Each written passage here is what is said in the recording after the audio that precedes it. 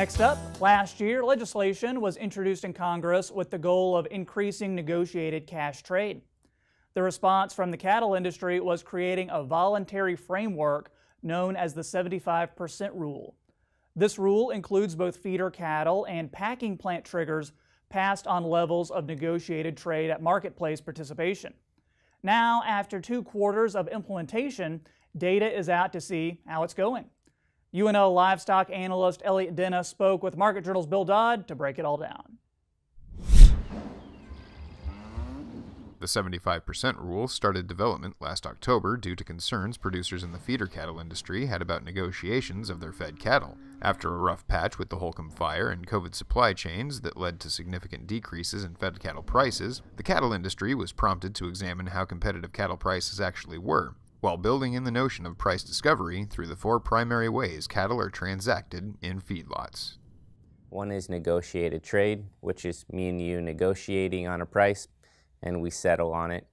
The other one is negotiated net grid, which is essentially we can grid cattle or they can be paid on a premiums and discounts based upon the carcass merits, and we can negotiate what that base price is that the premiums and discounts are associated with. The third one is this formula, which this has pretty much been a catch-all, but historically it's tried to capture premiums and discounts for carcass merits, and the fourth is formula contract. And so what's unique about negotiated trade is it tends to be to serve as what we call the base price for formula contracts. And really what this allowed a producer to do is basically really worry about quantity and the quality of the product. And that base price, or the price that they were guaranteed relative to premiums discounts, was taken from the negotiated trade. Well, what's happened is the level of cattle that are traded on negotiated trade has decreased dramatically. Somewhere in the range of 5 to 10% of all the cattle in the Texas, Oklahoma, New Mexico region are traded on negotiated trade.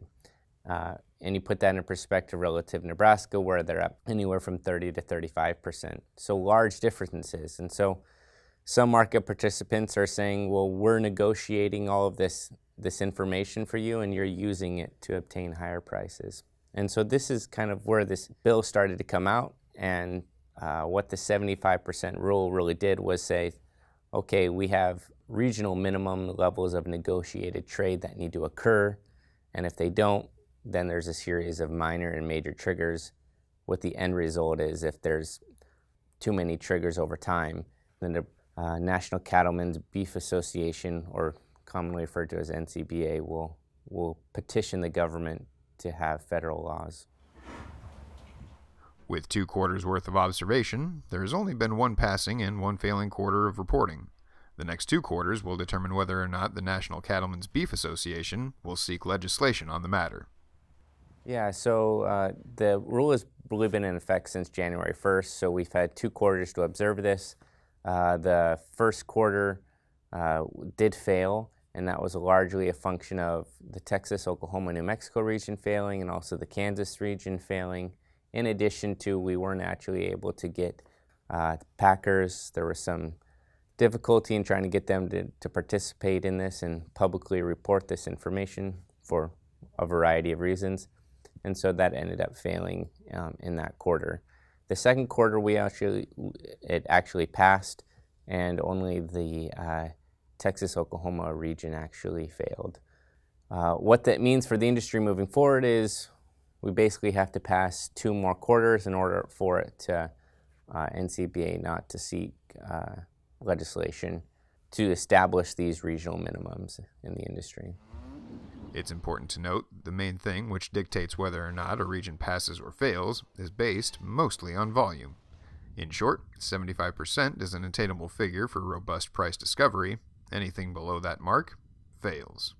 What that means is it's all about volume of trade. And there's some drawbacks and benefits to using that.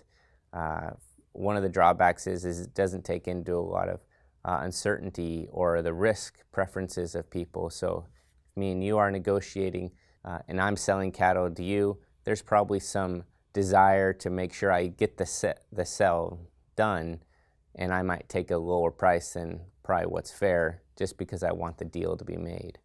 And so that risk isn't captured. And so it's important to note that when we're talking about regions failing or not failing, this policy is strictly based upon volume and doesn't capture a lot of these other things. So when we talk about a region failing, it's strictly on volume. Did they trade a certain number of cattle over a certain number of weeks? If they did, then they pass. If they didn't quite meet that every week, then they fail. With 2 more quarters of trade yet to occur in the fiscal year, Elliott says he's keeping an eye on any potential policy changes. I'm really interested to look at what's being done on the policy side. Anytime the government starts developing rules, there's potential for a lot of benefit and a lot of what we call dead weight or basically red tape in the industry. And sometimes that can cause increased costs for producers and the way that we do business, but sometimes it can solve legitimate problems. And so I'm interested to see kind of how that process goes about this fall, particularly as we start to renegotiate the mandatory price reporting and seeing kind of what gets wrapped up in that reauthorization. With 2 quarters of trade in the books, we'll have to continue to follow the data as it becomes available in order to get the full picture on the impacts of the 75% rule. Reporting for Market Journal, I'm Bill Dodd.